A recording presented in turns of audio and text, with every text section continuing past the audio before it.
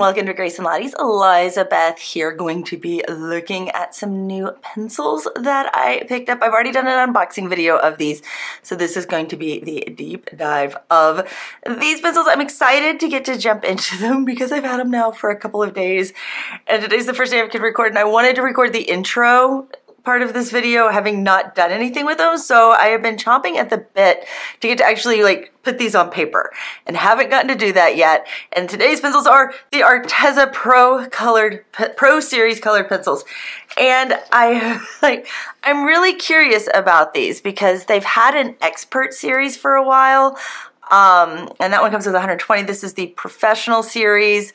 You know, just a little, it's supposed to be a little bit higher if you look at the way they've got them set. Although some of their methodology has me a little bit confused, but we'll get into that. I am going to be using these to be compared to Prismacolors, because if they're claiming they're professional grade pencils, I figure that Prismacolor is kind of a good baseline for that to help figure out where these sit. So when I do my test sheets, which I have my test sheets here, ready to go for the Arteza Pro-Series.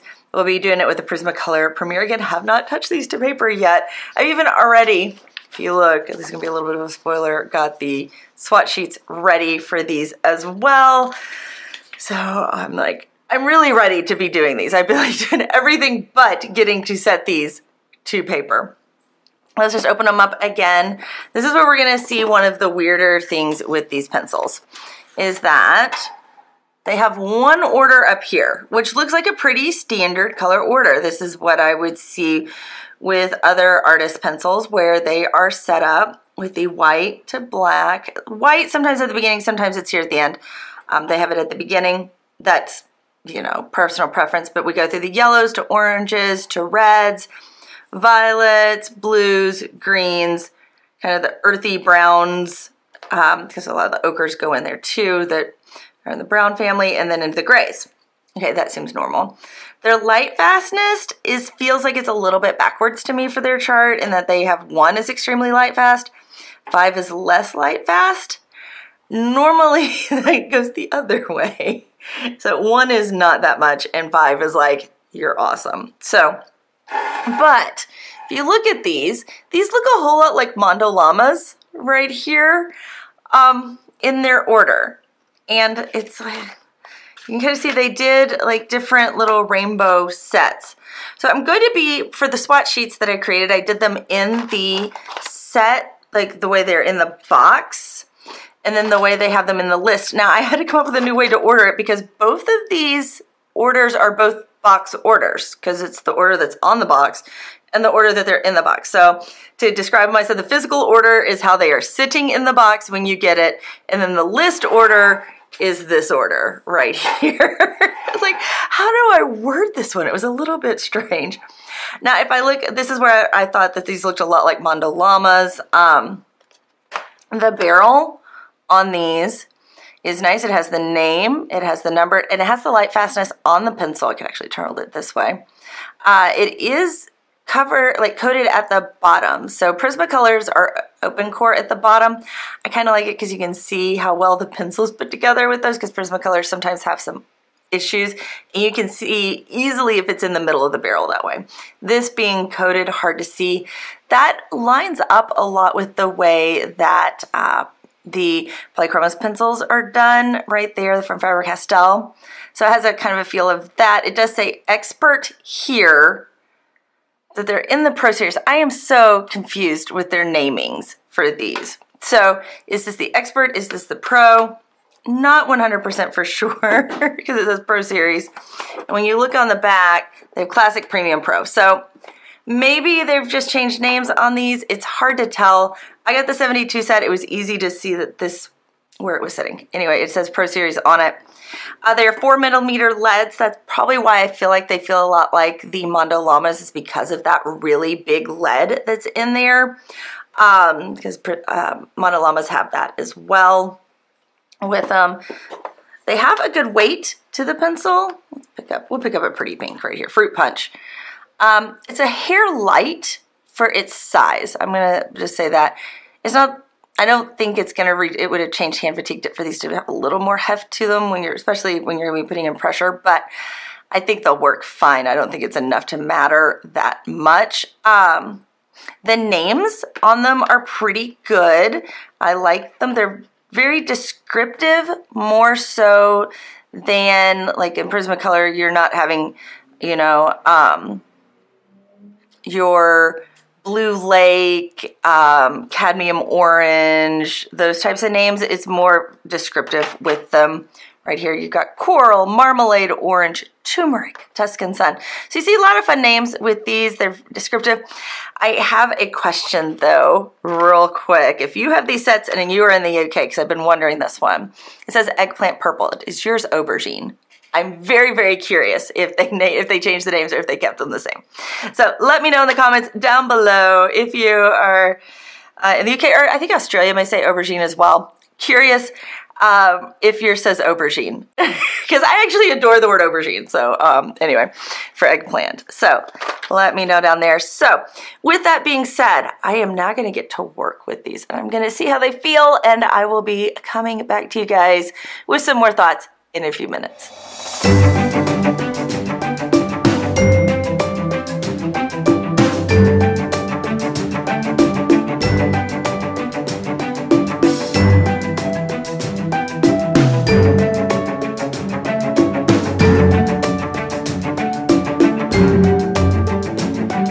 Swatches are done, and I thought I would show these before I move them. I'm getting ready to switch the order over to the other order that's in here in this list that's up at the top that I think will be a much more usable order. You can see by the swatch sheet, this was a little bit all over the place. It reminds me of when I did the pranks and the crazy arts, that it just gets a little bit muddy trying to see what's going on with these pencils. I also thought I would show you guys why these gave me, especially like right here, this one, the Mandalama vibes. I mean, you can they feel very similar looking, even at like the sharpenings and everything. It's like, wow, they just have that kind of vibe about them. So while these have a better selection, because this one's taken up, it has a bunch of metallics. It has 12 metallics and it's 72, so it only has 60 pencils, plus a bunch of browns. It's a very interesting set to work with. Not the best color distribution. So this one I really do feel will have a much better color distribution when it's easier to see. Right now it's a little bit all over the place. So let's get to putting these in the correct order.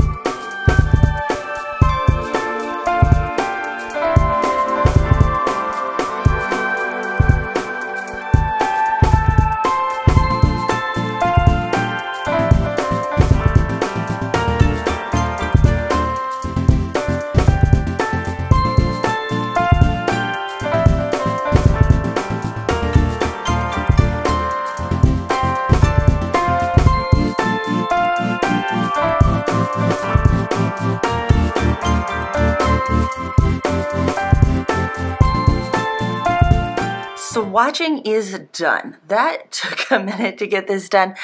The more I've done research and working with these, the more I'm realizing that I got an older box. I'm a little bit bummed about that because I wanted, like, obviously the newest one. I also found out there's a bigger set, and I always like getting the largest set. So feeling a little bit bummed. that I got what I got, but we'll be working with what I have here. Got the gradients as well. All of these will be available over in the Etsy shop if you want them. I'll also get a 120 put together for it so that you have all of the counts. This is the Pro Premium series. Like, these are the Expert series. It's a little confusing on these because they say Expert on the pencil right there. My box says Pro, figuring it out. There are Expert, there are open stock, so it's a little different than what I thought originally with these. Now, the one thing that I've worked with these for a little bit, they smell. They do not smell good. These pencils kind of stink, and I had a friend smell them too, so I knew it's not just me, and she agreed that, yeah, these have a smell. So know that going into it. I'm a little bit, like, I have had these for now because I had to take a break for, and you'll see why in just a second. They've been in my house for over a month and they still smell. So not just, it's taken a minute for it to air out. Now, the reason why I had to take a break for a little bit is I was getting something together for a good comparison. So I put this together. These are geraniums from my yard, and I did one in Prismacolor right here. And I think it turned out really well. I'm doing it on Tone Tan. I think Tone Tan typically with color pencil really allows it to come to life. I'll zoom in a little bit so you can see some of the detail because it looks better zoomed in. The leaves were a real big pain, but finally they started coming together. I have not done something to this extent in like photorealism in a while, so now like it took, like mentally took a little while to get like back into thinking it through. Here's the pencils I used right here from Prismacolor. I limited myself so it would be a good comparison to their 72 count. So I pulled out what would work, what was included in the 72 count. And there were times I really wanted a color that was in the 150 but not in the 72. So it was quite a adventure trying to get it done. So now that we can do a good comparison, I have an area over here. You can see I've got my little outline put in. And we're going to do this now in the Arteza pencils. So we will see side by side exactly how they compare and how they stack up to it. So I'm going to just kind of cut in and out on this. It's going to take probably a couple of days for me to get this done. I'm still really slow at this. I wish I was a little faster, but I don't do this often as I should to be fast. I can make it good, but you know, it's like the whole stool thing. You can have it 1 or 2, but not all 3. So you get it good and you can't get it fast. It's quality. So there you go. But be hopping in with these Artezas and pulling my pencils, and I'll see you for my conclusion as to what I think as we do the final evaluation and rate these pencils.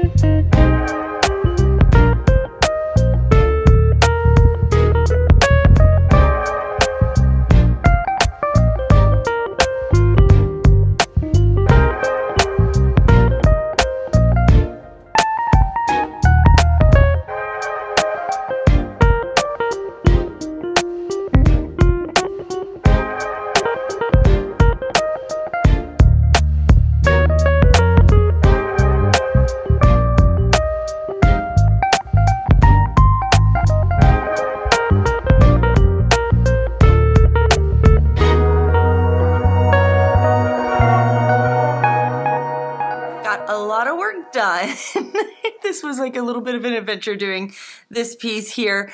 I had a giant Gamsol spill that went all the way across right here, had to rework some areas because the color shifted. It's still a little shifted from the spill, but it's a lot better. And it's enough that we can do a comparison. That was the biggest thing that I wanted to do, is I did the same piece twice so I could really compare these pencils, which was a little bit of a folly, I think, to do because it took so long to do this. But I have this fun little piece now to get to see, to show the differences. So first thing to compare, I think, is just the color number. I used 21 Prismacolors in that. So here they all are right here. You can see them. I don't have them grouped, but you can kind of see the different colors. The big differences were that I had this indigo blue and the jade green here. Now it's funny because I used jade in the other one, but the other one's jade green is a very, very different color. So these two colors right here helped a ton in the leaves, as well as the reds. Having this color, there really was, this guy didn't exist, like a Crimson Lake did not exist in the other ones. That gave a little bit deeper reds and allowed me, which I'll show you right here, to create a little bit more subtlety in the differences rather than having to use contrast on it. Going a little bit deeper there so you can see a little closer. The other one, they surprised me though. The Artezas were pretty much able to handle it. I did increase the contrast a little bit to handle that. I couldn't get some of the subtleties in the red shades as much. No matter how much I wanted to work with them, I couldn't show a difference between a crimson and a more of a vermilion-y kind of red with these, whereas I could here, like you can see a big difference between like this area to this and their shades.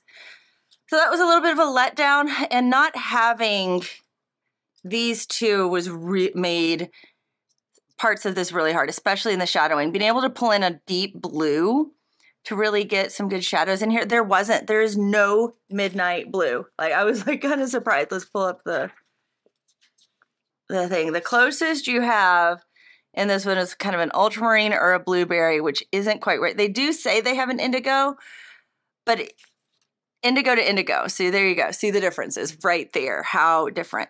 I did limit myself to the 72 count so that it was comparing pretty well. There were a couple of shades I really wish I could have had with them. So what do I think overall? These worked well. They do have a little bit of the creaminess feel that the Prismacolors have, which is good. We'll zoom back out here. I'm gonna go to different sheets right here. So let's compare. I've got my little comparison sheets. You can see the erasability right here. These actually erased a hair better than the Prismacolors, which surprised me a little bit. Then I got to think, I was like, Prismacolor has a line of erasable pencils. If you want erasable pencils, you can get those with the color erases. So the fact that these erase just a little bit better, pretty good. Blendability with the Artezas, not quite. It's a little grainy, and I saw that when I was working over here, even with Gamsol using a blender. I used the same blender pencil, the Prismacolor Premier blender with it. It's not quite as smooth between them. There's just a little bit of graininess. It's probably hard to see in this. I can try to zoom in for you to see, but I don't know how much the camera's gonna pick it up, which if you're coloring in a coloring book, it's not going to be a huge difference. If you're wanting to create like a really great piece of art that like you're commissioned or something for, I might lean towards the Prismacolors for their blendability here. Opacity, Prismacolor still wins. The Prismacolor white is one of the most opaque, beautiful whites I've ever seen. So there's a big difference on that. Hand fatigue was about the same. So not a huge difference there. I would say maybe it leans towards Prismacolor just a teeny bit, but not much for which one's better. Color vibrancy, they are both vibrant. Predictability at this point, I would hope that if you're giving me an artist grade pencil that I can kind of predict by the name what it's going to be, and by the barrel color should be fairly close that I can tell. Overall, one of the things I did notice once I got working is there are some overlaps with color that lead to a couple of holes in color. Like the shamrock green and the turquoise right here in the Arteza, really, really close. I think they could have gone with maybe a true midnight blue. I know they got indigo and it's a little bit brighter, but if they'd had that really, really deep blue there, or a little bit more of a light sage green. They have a sage. It's really gray. I did use it. It was pretty usable. I liked it, but a couple of colors that were like, oh, I don't know exactly how to use this compared to some of the others. But all in all, they worked fine. I was able to create a great work. When you compare the costs, it's a big difference. Because you're looking at right here, 90 cents a pencil for the Prismacolors and only 58 cents a piece for the Artezas. So that is a big difference. If you are looking to just be coloring in coloring books and having some fun with them like that, I would say go with the Artezas just price-wise. I would not necessarily say splurge on the Prismacolors. Now, if you're wanting to create artwork that is a little more detailed in nature, or even larger works, like because I use art sticks now, they've been discontinued, so maybe it's not the best thing to compare to, but Prismacolor has other pencils that you can use in conjunction with them with the very thins. So it makes it a little different when you're comparing in that world, and knowing that once I did some online, these do come in a 120 set. I would recommend getting the 120. I always say if you're going to go in on these things, get the most colors because you don't want to have to try to hunt them down later.